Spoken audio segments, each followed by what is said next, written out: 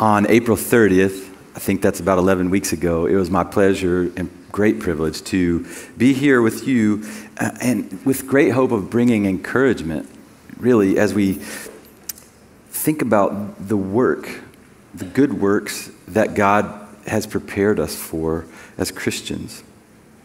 And what happened was, as I prepared for that time and I was excited, there were things that I wasn't able to say that day.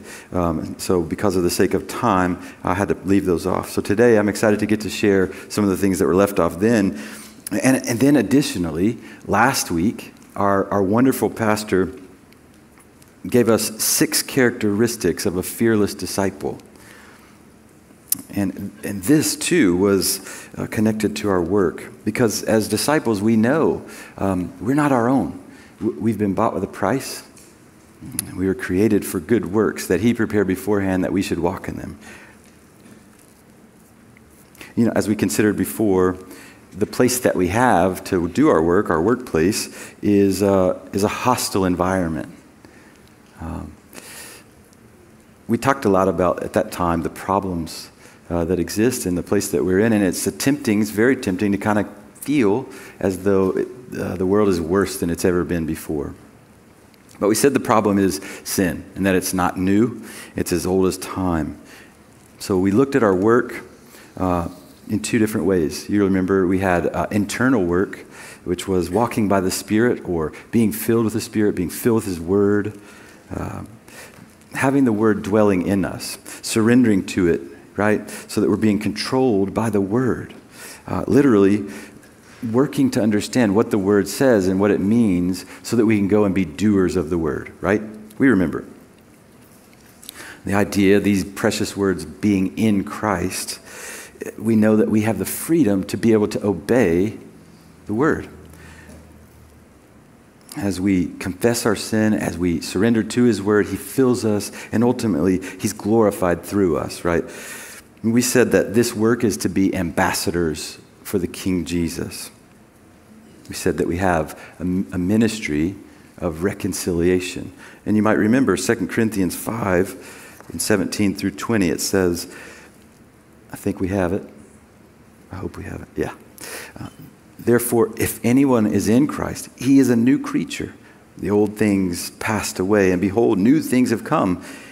Now all these things are from God, who reconciled us to Himself through Christ and gave us, there it is, the ministry of reconciliation. Namely, that God was in Christ reconciling the world to Himself, not counting their trespass against them. And He committed to us the word of reconciliation. Therefore, we are ambassadors for Christ, as though God were making an appeal through us. He says, we beg you, on behalf of Christ, be reconciled to God. This is amazing. Christ, through us, is begging sinners to be reconciled to Himself. It's important, we remembered then and we need to remember now, saving people is not our job. That's not our job. God alone can save, but He is a God that saves. But we are to build relational bridges to trade truth upon. The truth of the gospel. We're to preach the gospel of Jesus Christ, the good news, the power unto salvation, that Jesus Christ died in the place of sinners, the uncreated creator of the universe. And we're to warn people, remember, the judgment of the day of Yahweh, and it's coming. But each one of us have been called to preach. Sometimes that's confusing. We think that's the preacher's job. But no, each one of us have been called to preach. And you remember we read, and we'll read again, Romans 10, 11 through 15. It says, for the scripture says, whoever believes in Him will not be disappointed. For there is no distinction between Jew and Greek, for the same Lord is Lord of all, abounding in riches for all who call on Him. For whoever will call on the name of the Lord will be saved. How then will they call on Him whom they have not believed? And how will they believe in Him whom they have not heard? And how will they hear without a preacher? And how will they preach unless they are sent? Just as it is written, how beautiful are the feet of those who bring good news of good things. So, again, we were made for work. And we were placed in this time and in this area geographically. And even, think of it, even the vilest of sinners among us is our mission field. It was good to clarify. It's always good to remember we're missionaries. We may be, hopefully, some of us will be sent to faraway places, right? But that doesn't always happen. And so it would be a misunderstanding to think that until we go, we're missionaries. But where we are is our mission field. You think about it, the eternal beings that are around you everywhere you go, these people will go on forever. That's our mission field. Our family, our friends, our coworkers, our children, neighbors, classmates, people in this church, even our enemies. We should be able to evaluate if they don't know Christ, if people that around us don't know Christ, then we should be ministering reconciliation to them, right? This is we're just rehashing. This is what we said last time. However, as we do this work, right, we find ourselves kind of in a hostile environment, and it's a little hard to measure our success. You know, when we share the gospel, it doesn't always end up in a result of people lined up down our street just so thankful to know us and wanting to follow Jesus with us, does it? It doesn't work out that way. So it's a little hard to be able to measure our success. And you know, our enemy, he wants us to be filled with discouragement and distraction and doubt. And this is why our pastor last week reminded us so well that we are at war.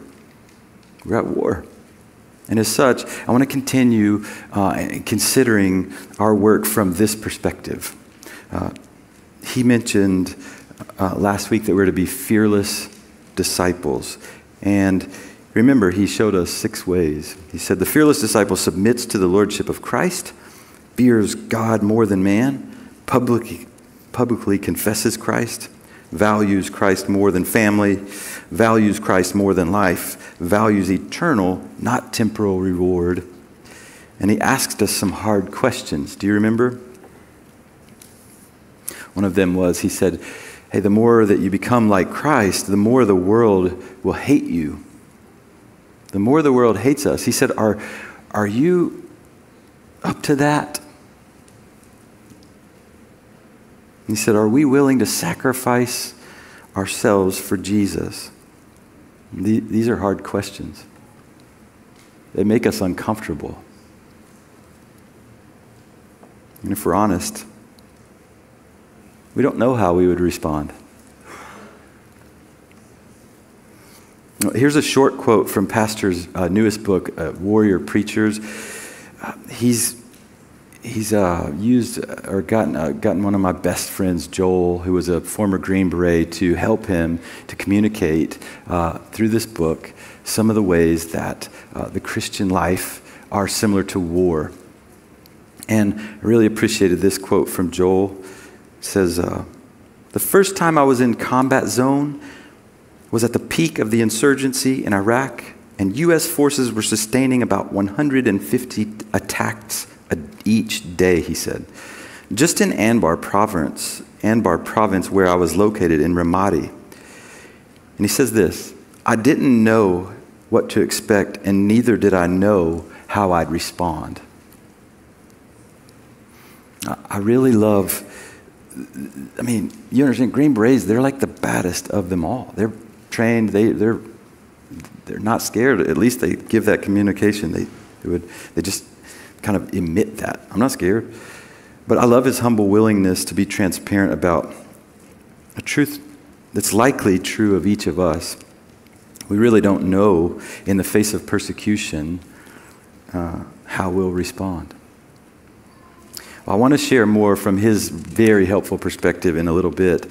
But this preacher, or warrior preacher's book that Pastor's written, and his sermon from last week, these are such great examples, really, of the way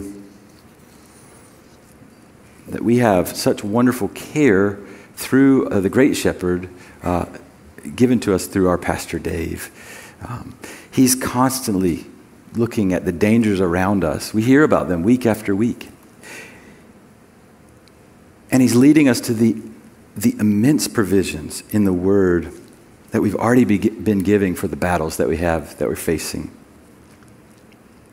And thinking on this wartime perspective in the book Warrior Preachers, Pastor has encouraged us to be on the lookout for the tactics of the enemy. And so I've got an excerpt here that I'd like for you to read along with me, a little bit of it. It'll be helpful for us this morning. It says, "Finally, be strong in the Lord, and in the strength of his might, put on the full armor of God so that you'll be able to stand firm against the schemes of the devil." Ephesians 6:10 and 11.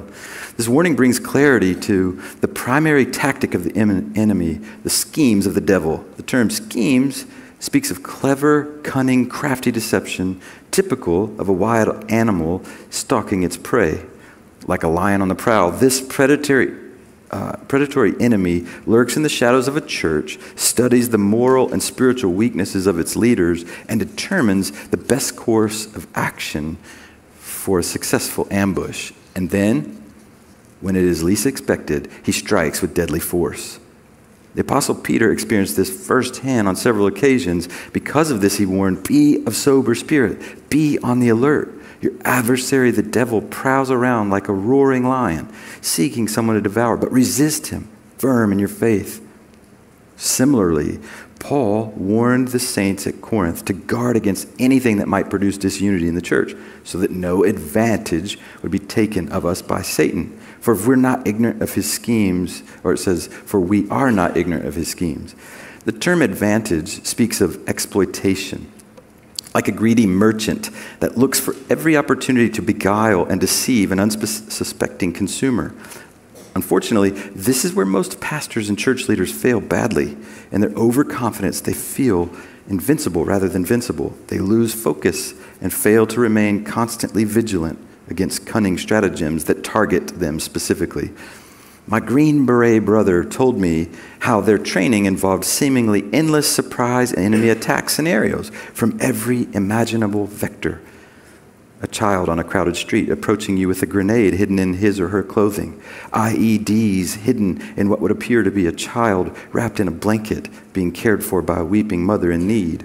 Or one concealed in a dead donkey in the road that needed to be removed. Or two men pretending to attack a woman in order to distract the soldiers long enough to allow the enemy to gain the advantage in a surprise attack. Or an apparent rock slide on a road forcing their vehicle to slow down and take a slight detour into an ambush. The point of the training was simple: stay alert. He said most special forces fatalities occur at the beginning and at the end of deployment.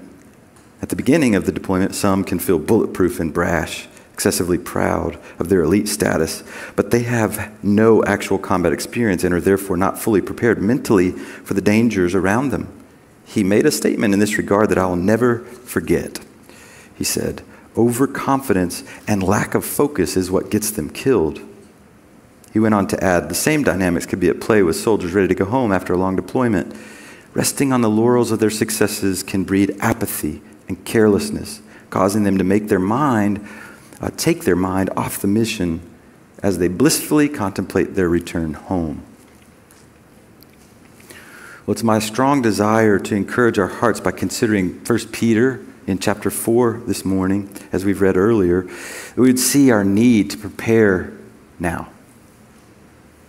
Now's the time.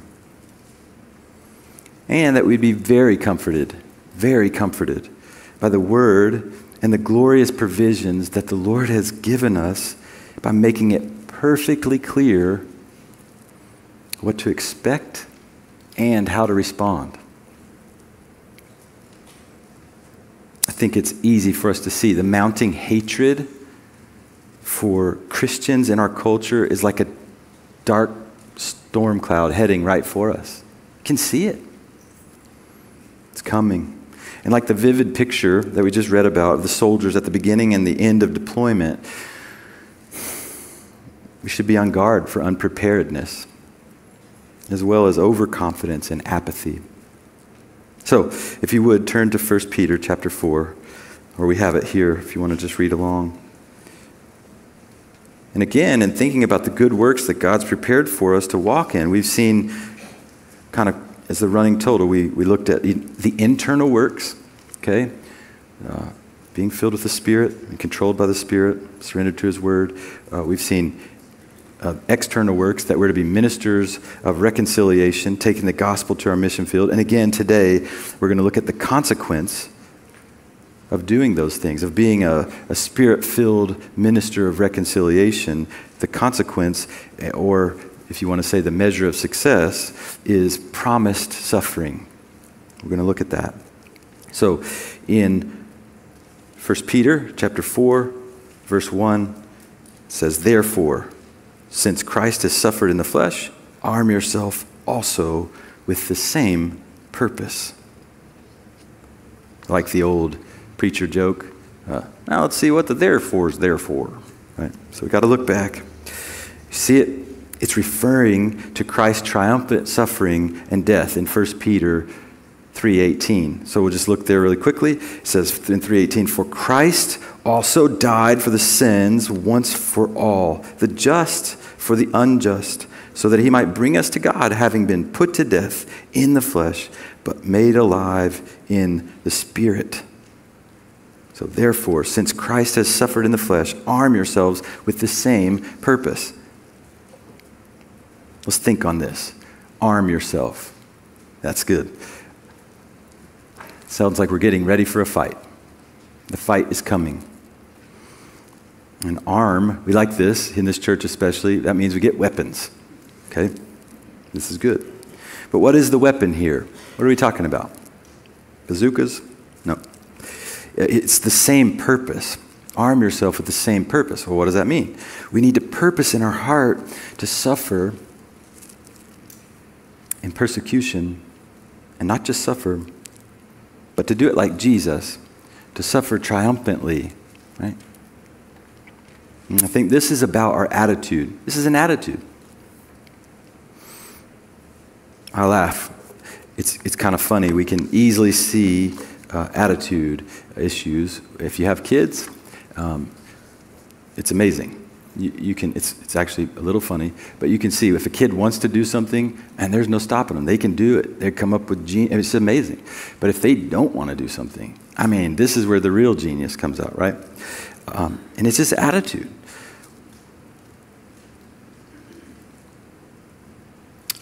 I would like to point out it's not as funny when you realize that it's the same in their parents, right? We can do a lot of things because we want to, but as soon as we don't want to do something, because of our attitude, there's no end to the ways out. But understand, it's not saying to seek out persecution. We shouldn't run out of here today and try to go get persecuted. But that if, or maybe better, when persecution comes our way, we need to have the intention. We need to be intent on it, to be triumphant in it. We need to have a desire to be prepared to be triumphant. And I have a feeling that this, as I think about my own heart, perhaps some of yours, I have a feeling that this would require us to really think about change, to consider this matter and prayerfully consider major change with our thinking. Let me ask you, and know this, I'm asking myself this too. Are you prepared to suffer for Christ? Is that your goal? Are you ready for that? The Lord wants us to be ready, and He's saying, arm yourself. Arm yourself with this purpose. Not just to suffer, but to suffer triumphantly. I want to look at how and why in a little bit. But first, I want to camp here for a minute and just take in the beautiful gift that God, our King Jesus, has given us in His Word, and it's sweet comfort. He wants us to know that He said these things. He wants us not to worry, not to be ashamed when this type of thing comes upon us, and He's helping us immensely, really, by proving again that He's omnipotent. and omnipresent, and he's an omniscient God. He's worthy of our trust. And what could seem like a terrible, coming circumstance is actually a gift. I just don't know that we always look at it that way. So I'm going to use 1 Peter chapter 4, but over in verses 12 through 19 to help us kind of point out 4 attitudes that will help us endure persecution triumphantly. Okay? 4 attitudes that will help us endure persecution triumphantly. 1, we should expect it. 2, rejoice in it. 3, evaluate its cause. And 4, entrust it to God. So first, we should expect it. Look at verse 12. Beloved, do not be surprised at the fiery ordeal among you which comes upon your testing, as though some strange thing were happening to you. So we should not be alarmed if we find ourselves into persecution. Philippians 1, 27 through 29 says, only conduct yourself in a manner worthy of the gospel of Christ, so that whether I come and see you or remain absent, I will hear of you that you are standing firm in one spirit, with one mind, striving together for the faith of the gospel. Verse 28, in no way alarmed by your opponents, which is a sign of destruction for them, but of salvation for you, and that too from God. For to you it has been granted for Christ's sake, not only to believe in him, but also to suffer for his sake. In 2 Corinthians 4, 8 through 10, it says, we are afflicted in every way, but not crushed, perplexed, but not despairing, persecuted, but not forsaken, struck down, but not destroyed, always carrying about in the body the dying of Jesus, so that the life of Jesus may be manifested in our body. And look at 2 Corinthians 6, 3 through 10. Giving no cause for offense in anything, so that the ministry will not be discredited, but in everything commending ourselves as servants of God, in much endurance, in afflictions, in hardships, in distresses, in beatings, in imprisonments, in tumults, in labors, in sleeplessness, in hunger, in purity, in knowledge, in patience, in kindness, in the Holy Spirit, in genuine love, in the word of truth, in the power of God, by the weapons of righteousness for the right hand and the left, by glory and dishonor, by evil report and good report, regarded as deceivers and yet true, as unknown yet well known, as dying yet behold, we live, as punished yet not put to death, as sorrowful yet always rejoicing, as poor yet making many rich, as having nothing yet possessing all things. And I like this. One commentator said this, like Paul, any believer who engages in faithful ministry of reconciliation should expect to be rejected and accepted, to be hated and loved, to encounter joy and hardship. In the second part of the verse 12, it says, and it's not as if some strange thing is happening. I mean, this is clear to us. God is sovereign. If we find ourselves, or maybe when we find ourselves in persecution, it's not taking him by surprise. It's not some random act that he's not aware of. Think on Romans 8:28. We love this passage, right? And we know that God causes all things to work together for those who love God, for good to those who love God, to those who are called according to his purpose. For those whom he foreknew, he also predestined to become conformed to the image of his Son, so that he would be the firstborn among many brethren. And these whom he predestined, he also called. And these whom he called, he also justified. And these whom he justified, he also glorified. What then shall we say to these things? If God is for us, who's against us? He who did not spare his own Son, but delivered him over for us all, how will he not also with him freely give us all things? And of course, Philippians 1:6 we love, for I am confident of this very thing, that he who began a good work in you will perfect it until the day of Jesus Christ. He's at work in these things. He's causing them to work together. He promised that. He began the good work, and he's completing it. These are the very things. God is sovereign. And if there's any way that you're unsure, or if you just want to have a really good time this afternoon, go again and read Job 38, 39, 40, and 41. It says it so loud and clear. But here we are. We must expect it. And secondly, we must rejoice in our suffering. We must rejoice in it. Verse 13 says, "But to the degree that you share in the sufferings of Christ, keep on rejoicing, so that also at the revelation of his glory you may rejoice with exultation. If you're reviled for the name of Christ, you are blessed, because the Spirit of glory and of God rests on you." We are to rejoice. Think about Philippians 3, 7 through 14. "But whatever things were gained to me, those things I've counted as loss for the sake of Christ. More than that, I count all things to be lost in the view of the surpassing value of knowing Christ Jesus, my Lord, for whom I have suffered the loss of all things and count them but rubbish, so that I may gain Christ and be found in him, not having a righteousness of my own derived from the law, but that which is through faith in Christ, the righteousness which comes from God on the basis of faith, that I may know him and the power of his resurrection and the fellowship of his sufferings, being conformed to his death, in order that I may attain to the resurrection from the dead. Not that I've already obtained it, or that I've already become perfect, but I press on, so that I may lay hold of that for which also I was laid hold of by Christ Jesus. Brethren, I do not regard myself as having laid hold of it yet, but the one thing I do, forgetting what lies behind, reaching forward to what lies ahead, I press on toward the goal for the prize of the upward call of God in Christ Jesus." We're to have fellowship in his sufferings. We can rejoice because it's a proof of the work that he's begun in us.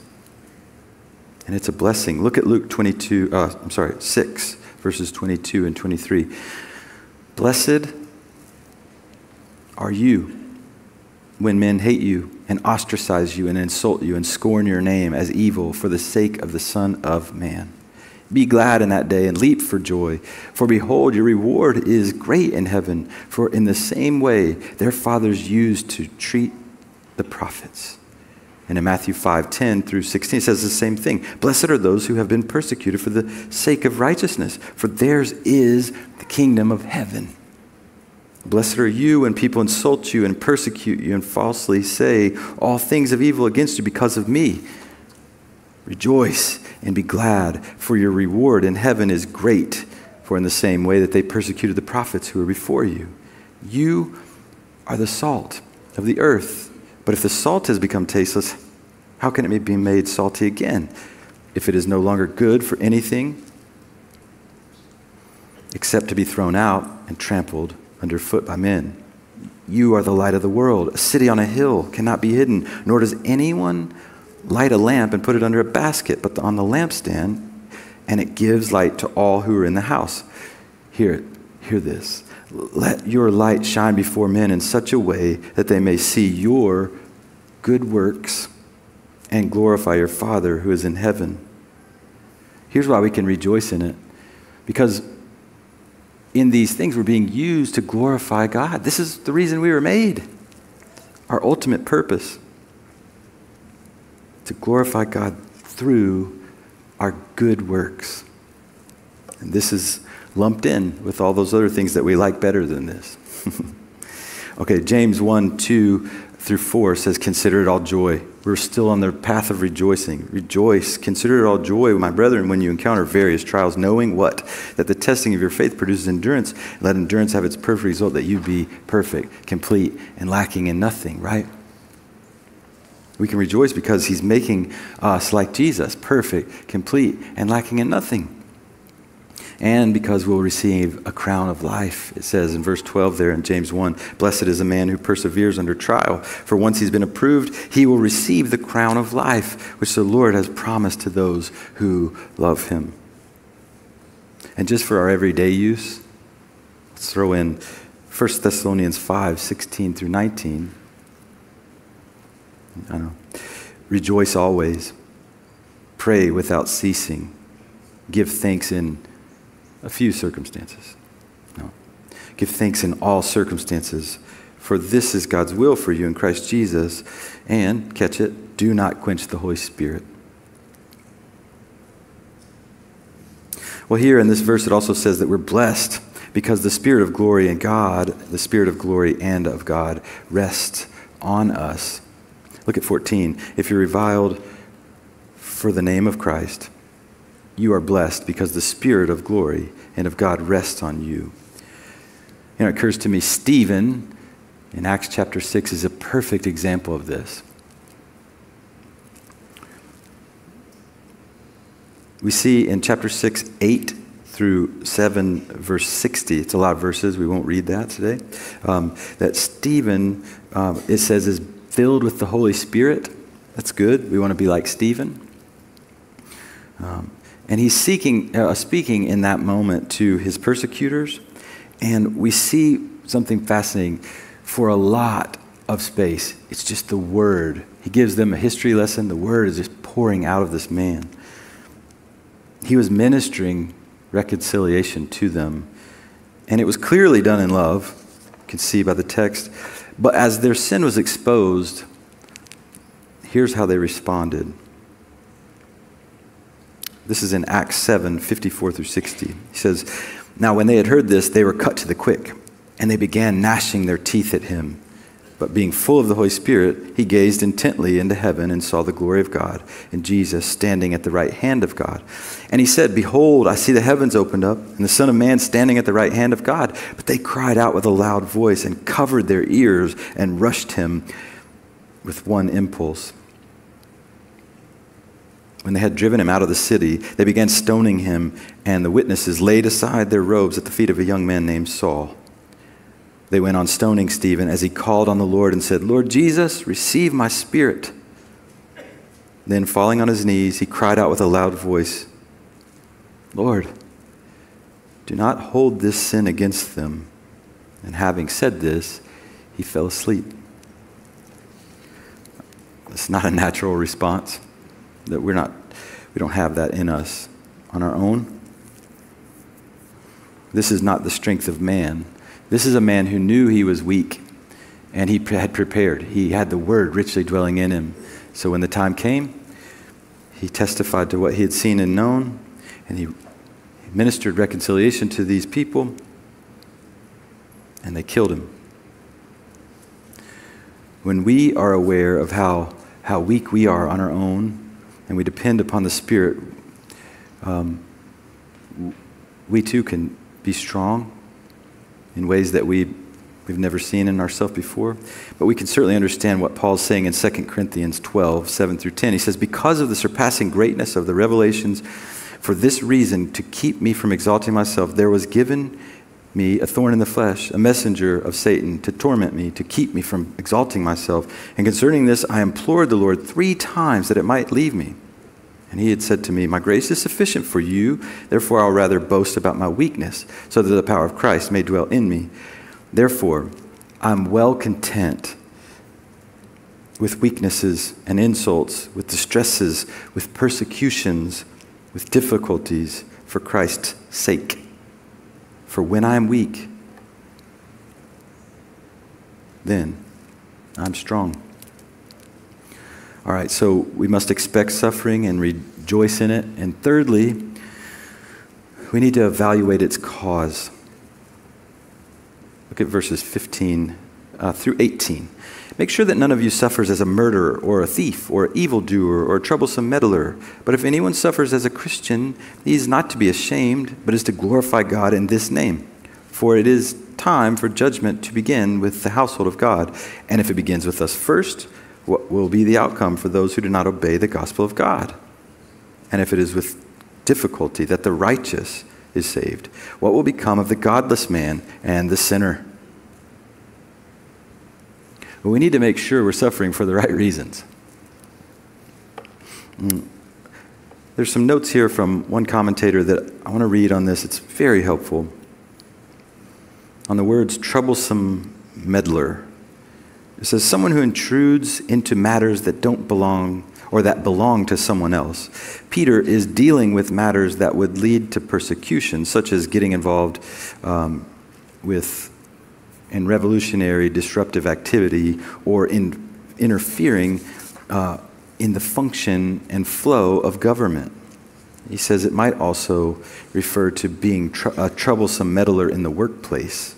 As a general rule, Christians a Christian living in a non-Christian culture is to do his work faithfully, exalt Christ, and live a virtuous life rather than try to overturn or disrupt his culture. And I think as we're being controlled by his word, we'll be careful how we conduct ourselves, right? Here's some examples. 1 Peter 2, 12 through 16. Keep your behavior excellent among the Gentiles, so that in the thing in which they slander you as evildoers, they may, because of your good deeds, as they observe them, glorify God in the day of visitation. Submit yourselves, for the Lord's sake, to every human institution, whether to a king as the one in authority, or to governors as sent by him for the punishment of evildoers and the praise of those who do right. For such is the will of God, that by doing right you may silence the ignorance of foolish men. Act as free men, and do not use your freedom as a covering for evil, but use it as bondslaves of God. I think it's a quick note just to say the judgment here is referring to the purging of the church and the chastening of those whom he loves. This is a sanctifying work of God in a believer's life. And again, he causes all things to work together for our good. But as it says, if this is hard for those who he loves, how much harder will it be for his enemies? So we expect persecution. We rejoice in it. We evaluate the cause. And fourthly, we entrust it to God. Verse 19 says, therefore, those also who suffer according to the will of God shall entrust their souls to a faithful Creator in doing what is right. To entrust it. This is a banking term. It means to deposit something for safekeeping. And we see this in 2 Timothy 1, in verse 7 through 12, right here. Check this out. For God has not given us a spirit of timidity, but of power and love and discipline. Therefore, do not be ashamed of the testimony of our Lord or me, his prisoner, but join with me in suffering for the gospel according to the power of God, who has saved us and called us with a holy calling, not according to our works, but according to his own purpose and grace, which was granted to us in Christ Jesus from all eternity, but now has been revealed by the appearing of our Savior Christ Jesus, who abolished death and brought life and immortality to light through the gospel, for which I was appointed a preacher and an apostle and a teacher. For this reason I also suffer these things, but am not ashamed, for I know whom I have believed in. I am convinced that he is able to guard that which I have entrusted to him unto that day. And we see in 1 Peter 2, 21 through 23, for you have been called for this very purpose, since Christ also suffered for you, leaving you an example to follow in his steps, who committed no sin or was any deceit found in his mouth, and while being reviled, he did not revile in return. While suffering, he uttered no threats, but kept on entrusting himself to him who judges rightly. And of course, as we've already read in James 1:12, blessed is the man who perseveres under trial, for once he's been approved, he will receive the crown of life, which has been promised to those who love him. We entrust him. Certainly, we see the greatest example of trust in Christ. You remember the Garden of Gethsemane, the night before his crucifixion, he's bleeding out, he's sweating drops of blood.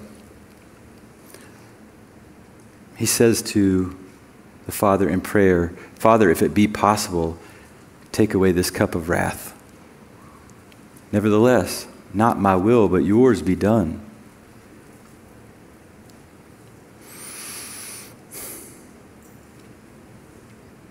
This is our example. So in order to suffer or to endure persecution and suffer triumphantly, we need to expect it, rejoice in it, evaluate its cause, and entrust it to God. Now let's look back at verse 1 of 1 Peter chapter 4. As we've said, we should arm ourselves with purposeful suffering. Now, as I've thought on this, I realize this is quite a challenge for us. Each one of us has spent most of our lives doing everything we can to avoid pain, right? Pain is a good teacher. Our children, we give them little spankings, right, to help them learn from a little bit of pain to avoid a lot of bit of pain by just this repeated action of sin, right? And we have a whole system, a nervous system that helps us. You know, if I grab a pan, I've done this recently, you can imagine me reaching down and grabbing a nice pan, 400 degrees, what happens? Immediately, my hand recoils, I pull it back. My body knows to do that. I didn't have to think it over. And it's built into our system. I mean, you've seen it. If something flies at your face at, like, let's say Mach 3, somehow your eye still manages to be just a smidge faster. That's amazing. It's built into us. And as a dad, I mean, this is hilarious to me. Like, half of my job as a dad is going, I wouldn't do that. That's going to hurt. You know, I've become, unfortunately, like a risk assessor for an insurance company. And I mean, I hear the door open and I kind of, at this point, I just mumble half-heartedly like, put your shoes on. I know they're not going to do it. I'll just buy them as many shoes as they want. And for whatever reason, these people, I love them, but they've come up with more ways to turn a pinky toe into hamburger meat than you can imagine. It's the craziest thing. I'm a killjoy at our house. It's like, don't do that. It'll hurt. Like, it's amazing. The point is we avoid pain. We don't want to see other people hurting. We don't want to hurt. We hate it. So why would we do this? Why would we work on an attitude that's purposeful in suffering? Well, one, because the Lord says to, but here in verse 1 we see the big because. It says, therefore, since Christ has suffered in the flesh, arm yourself also with the same purpose, because he who has suffered in the flesh has ceased from sin. That sounds good. I want to know more about that. He who has suffered in the flesh has ceased from sin. This is good motivation. Again, let me just share some notes that helped me so much with understanding this. These few words, has ceased from sin. It says the perfect tense of the verb emphasizes a permanent, eternal condition free from sin. So get this. The worst that can happen to a believer suffering unjustly is death. And that is the best that can happen, because death means complete and final end to all sins. If the Christian is armed with the goal of being delivered from sin, which we should be, I mean, can you wait? I can't wait. To never sin again. He says, if the Christian is armed with the goal of being delivered from sin, and the goal is achieved through his death, then the threat and the experience of death is precious. Moreover, the greatest weapon that the enemy has against the Christian, which is the threat of death, is not effective. Death, where's your sting? Look at this. To live is Christ. To die is gain. I can't wait to be free from sin. I can't wait to see my Maker face to face. To worship rightly, fully. To love him perfectly. We sing more love to thee because we want to, but it doesn't always come out that way. Can you imagine?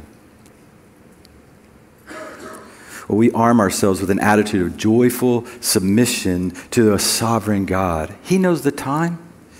And it occurs to me, as I thought about this, made me laugh. It'd be like somebody inviting you to a knife fight and you go down there with a nuclear weapon.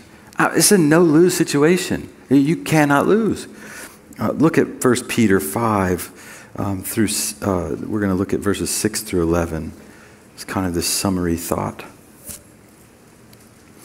Therefore, humble yourselves under the mighty hand of God, that he may exalt you at the proper time, casting all your anxiety on him, because he cares for you. Be of sober spirit.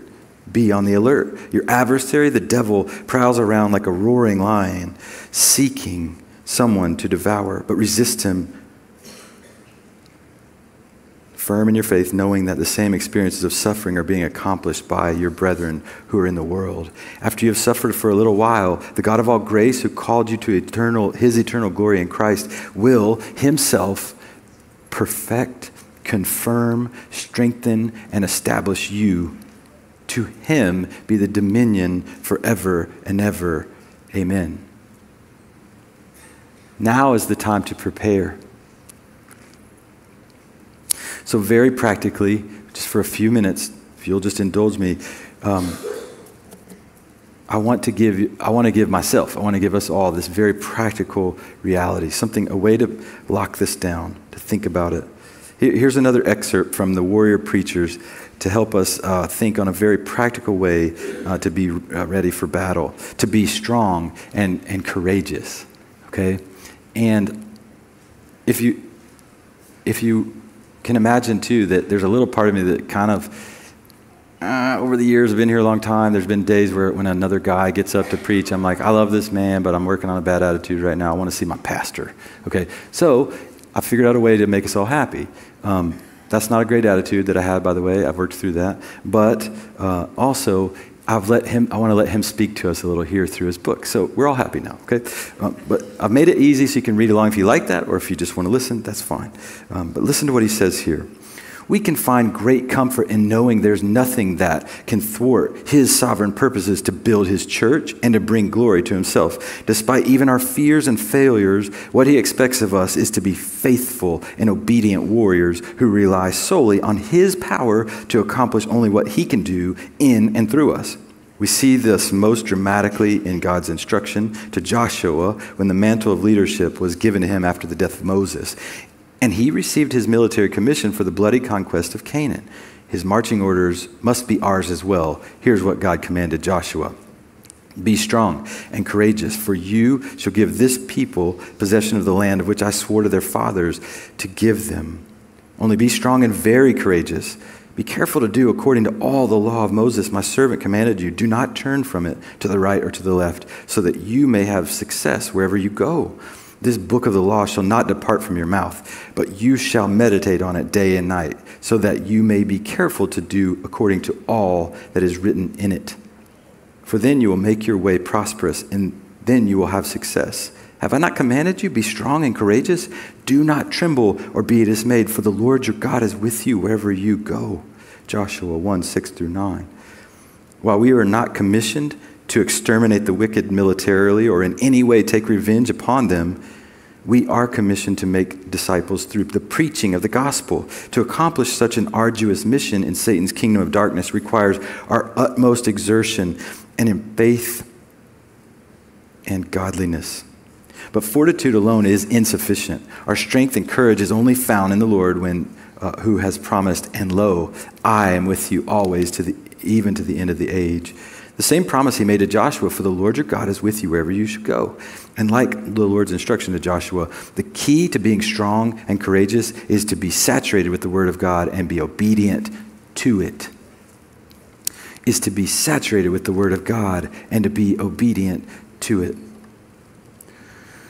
We must be careful to obey all the law and avoid any deviation from it, neither to the right or to the left. This is what informs our conscience and instructs our mind. This is what it means to walk by the Spirit, so we'll not carry out the desires of the flesh and bear the fruit of the Spirit. Moreover, like Joshua, we are commanded to meditate on it day and night, so that you may be careful to do according to all that is written in it. The importance of meditating upon the Word of God cannot be overestimated, though it is foreign to most Christian leaders by their own admission. To meditate on the law of God is to pensively reflect upon the realities of divine revelation so intently that they bring conviction, repentance, encouragement, courage, and soul-satisfying joy in Christ. The man that desires God above all else will fill his mind with holy musings of Christ's infinite perfections, love, and promises. Grace and glory will dominate his heart. His life will be ruled by the word of God. The unsearchable riches of Christ will be the constant topic of his conversations. For indeed, the book of the law will not depart from his mouth. The inferior pleasures of this world, as enticing as they can be, will increasingly lose their appeal. And he says, this is the blessed man whose delight is in the law of the Lord, and in his law he meditates day and night. He will be like a tree firmly planted by streams of water, which yield its fruit in season, and its leaf does not wither, and whatever he does, he prospers. You must never forget that success is conditioned upon courage through obedience. These virtues grow strong in a rich soil of meditation. The godly Puritan warrior of the faith, Thomas Manton, described it this way. Meditation is when we exercise ourselves in the doctrine of the Word and consider how truths known may be useful to us. An act of knowledge reiterated or a return to the mind to that point in which it arrived before. It is inculcation or wedding of a known truth. The pause of reason on something already conceived or known, or calling to remembrance what we know before. Listen to this, so good. The end of study is information, but the end of meditation is practice or a work upon the affections. The fruit of study is to hoard up the truth, but the fruit of meditation is to practice it. The warrior preacher, I think that's all of us, by the way, will find his greatest joy in relationship with Christ, an intimacy that will nourish his soul and strengthen his resolve to carry on the fight. And only then will he be strong and courageous. Only then will he not tremble or be dismayed. For the Lord your God is with you wherever you go.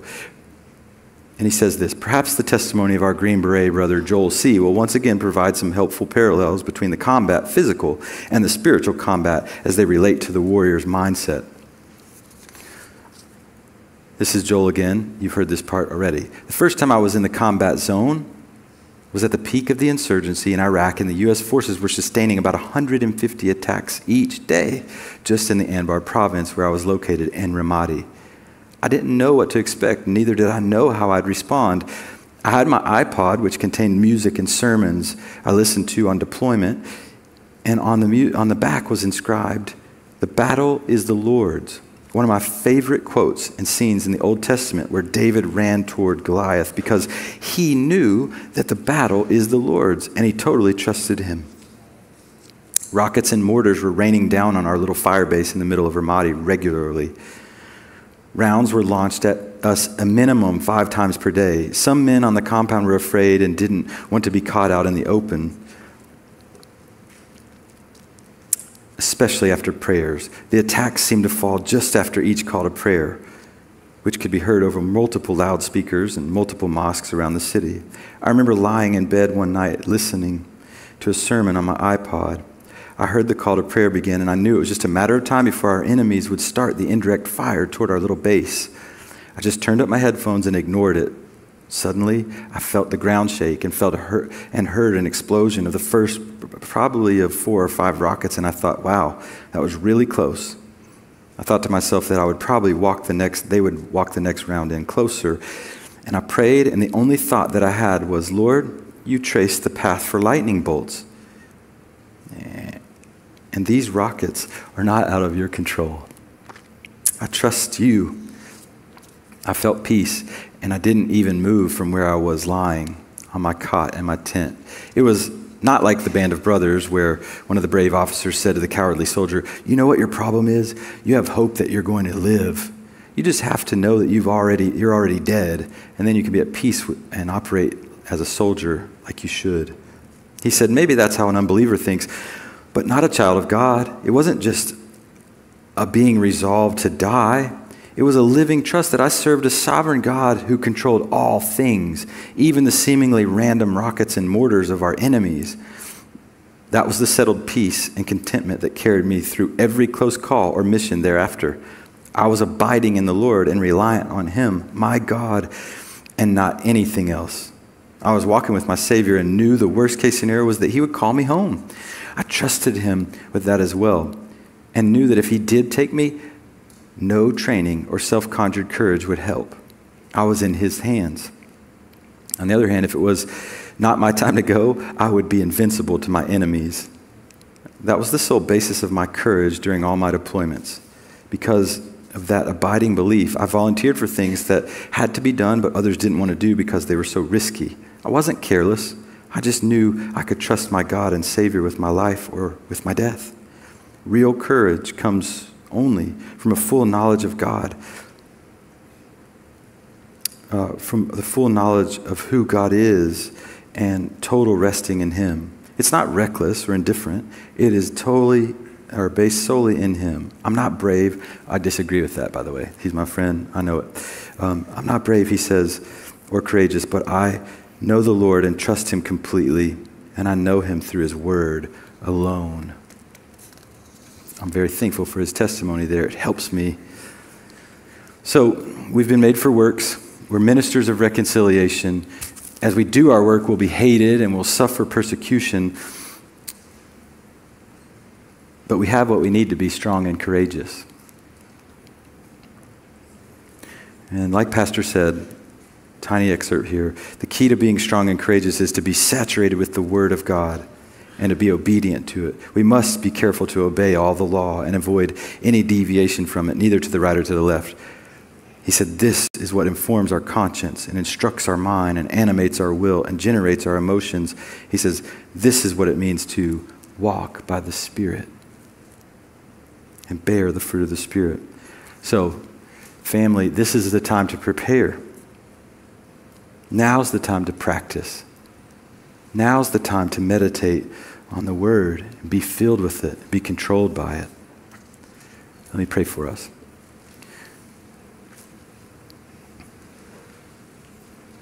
Oh, Father, we love you. We thank you for your Word. Thank you for helping us to see what maybe we should expect, but also how we should respond. Thank you that you've given us a moment to see. I know so many people here are prepared. I know that. But perhaps there's some here that aren't. Lord, help us. Help us to love your word way more than all else. We know that as we're controlled by your word, God, that you will lead us to say and do and be all that you want us to say, do, and be. And since you haven't come to take us away from this place yet, that means you have us here for a reason. So would you help us, God, to see our mission field and to see the need for us to understand our weakness and to find our strength in you by abiding with you. You've redeemed us, Lord, from that broken place where we pursued the lust of our flesh, the lust of our eyes, and the boastful pride of life. We thought we were God. You've redeemed us from that. And so now we can run with you. We're super conquerors because greater is you, God, who are in us than he who's in the world. So would you just give us eyes to see and wisdom? And Lord, would you help us to love you and your word and make the most of our time, for these days surely are evil. We pray all this in your wonderful name. Amen. We pray you've been edified by this presentation. You've been listening to the teaching ministry of Calvary Bible Church in Jolton, Tennessee. For more information on Calvary Bible Church or for more audio, please visit our website at cbctn.org.